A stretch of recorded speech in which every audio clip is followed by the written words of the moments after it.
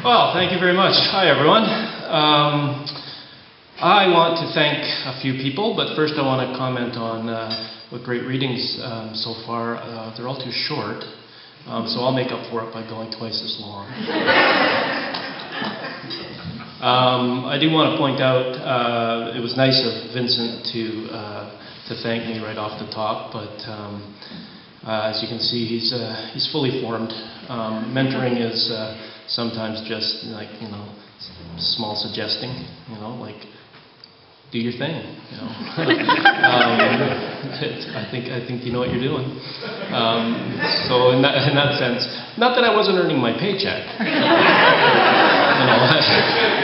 I mean, sometimes you just have to, because I don't know that we had that many exchanges actually. You were probably pretty on board with what you were doing, and keep right on.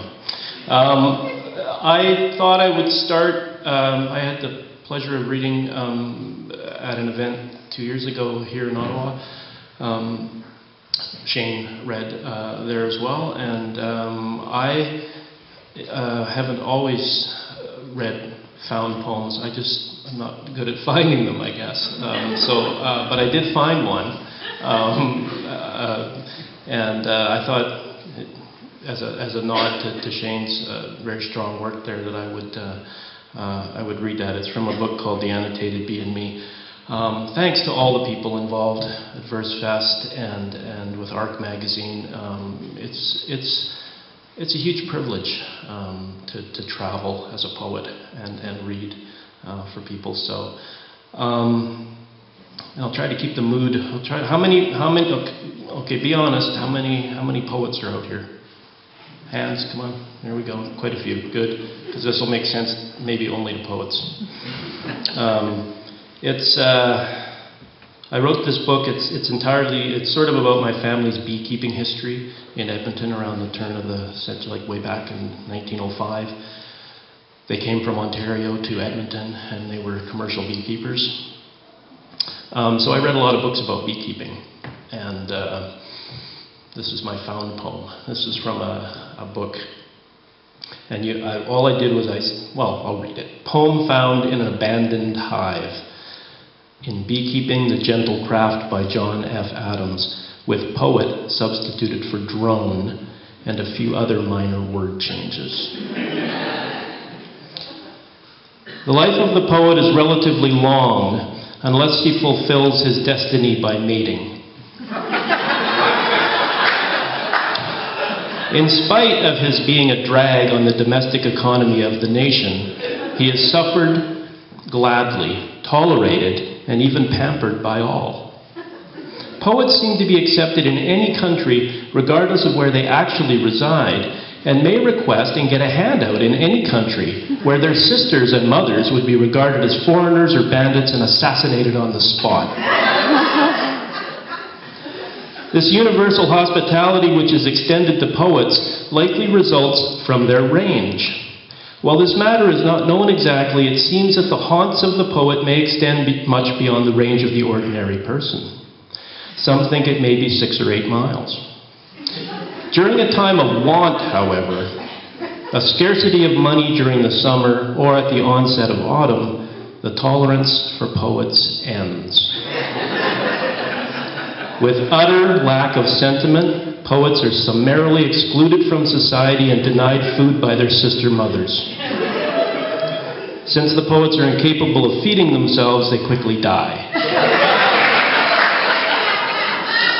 It is absolutely characteristic of autumn in the city to see crowds of rejected poets in front of each cafe, sternly being denied entrance.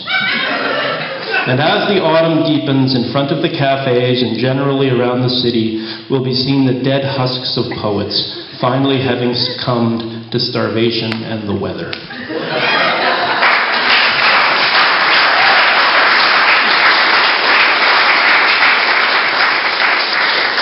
Thank you. I don't actually write too many comic poems, so it's kind of hard to come down from there. But so I'm going to read the one poem that my daughter, my 13-year-old daughter, every time I go to an event, she says, "Did you read that? Did you read the Volvo poem?" And I'm going to go home from Ottawa all the way back to Edmonton, and she'll ask me, and I want to tell her that I did, because it's her favorite. I have to set it up a tiny bit. I was a salmon fisherman up until I was about 30 years old, and my family were salmon people. And as the industry started to decline, and as things got worse and worse for us, we no longer owned boats, we started to rent boats, and then the boats we were renting got worse and worse. And anyway, I have two older brothers, and they're both 16 or 17 years older than me, two of them. And I was fishing with my eldest brother, and there was, he was going through a divorce at one point. So I was kind of his listening. When you're on the river, there's a lot of time when you're sitting around. So this is kind of a sort of a song, I guess, for those days on the river. And Gasparo actually put this poem out in a beautiful, lovely accordion book format, which I was really delighted about because it's kind of a funny poem. Refrain for rental boat number 4. Something was wrong with the Volvo prop. Net in the wheel, mud off the bar, smoke on the moon. Something was wrong with the Volvo prop. The leg wouldn't drop. We had to get a tow from Crazy Carlos, the Portuguese. He hucked the rope. Veering wildly, bank to bank, toward the cemetery deadheads, we waited for that hemp to snap. It held. Something was wrong with the Volvo prop. We drifted off Carlos stern to the waves, found Massey. He put us up. At the phone booth, we called Ken Schock. Hoped he wasn't 3 sheets to the fucking because something was wrong with the Volvo prop. We were bleeding cash and missing blood. The river just opened at the height of the run. We were cursing whatever gods we had got. Shit, something was wrong with the Volvo prop. The salmon were dying, summer almost done. And something. The price of oil, the valve of age, the knot in the trunk of the throat, something was, well, it wasn't right, it was buggered, jiggered, haywire, out of whack. We were missing the full moon on the high water slack. How can I tell you? The perfect tide for the prairie, perfect tide for the past. Jesus H. Christ, we were stuck at the dock. Something was wrong with the Volvo prop. The leg wouldn't drop. Won't drop. Is wrong. I can't explain. The moon, the years, I can't be any clearer. The high water slack, the face of my brother. I still wake up 2 decades later, the middle of the night, dark all around, river sound, eyes haunting the haunted clock. Something is wrong with the Volvo prop.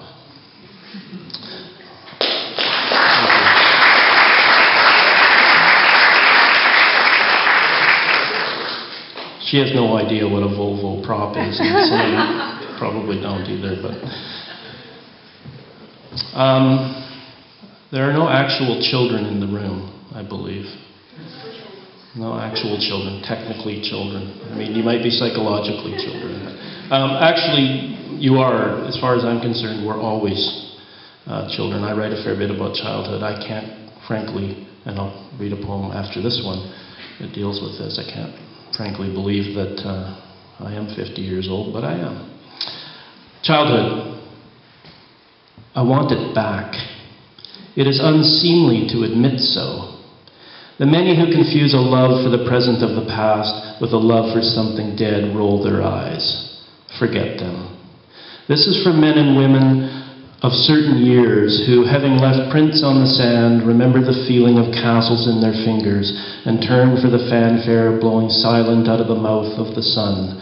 For those who, when the utilities are paid another month and the children in their intensities occupied and the laundry transferred once more to the light, sit on the grass in the yard and place one hand on the sun-warmed gold of the sleeping retriever's fur to take the pulse of that small self they say goodbye to a little more each day.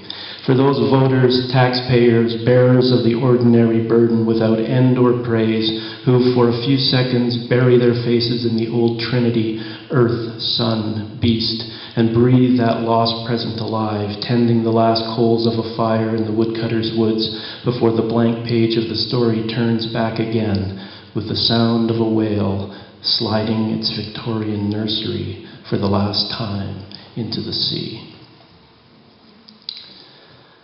I have 3 kids, 2 boys and a girl. They're 11, 13, and 15. And I wrote this before my youngest was this particular age. For my sons, I wake every day in disbelief that I am not 10 years old. I go to sleep every night in disbelief that I am not 10 years old. When I laugh just as if I were 10 years old. When I cry just as if I were 10 years old. My anger feels the same as the anger I knew at 10 years old. My hatred of clocks is the same as when I was 10 years old. 10 years old is letting the dog of the self off the leash. 10 years old is walking the little brother of the self off to school. 10 years old is hating church but loving stained glass. 10 years old is stealing your reflection from the river. 10 years old is the currency I'm minting in my basement. My ship is set to the compass of 10 years old. My rainstorms are falling in the barometer of 10 years old. Only that many autumns and no more. Only that many winters and springs, that many summers. Who is this child who eats my bread, who owns me body and soul, who will walk me into the earth at 10 years old?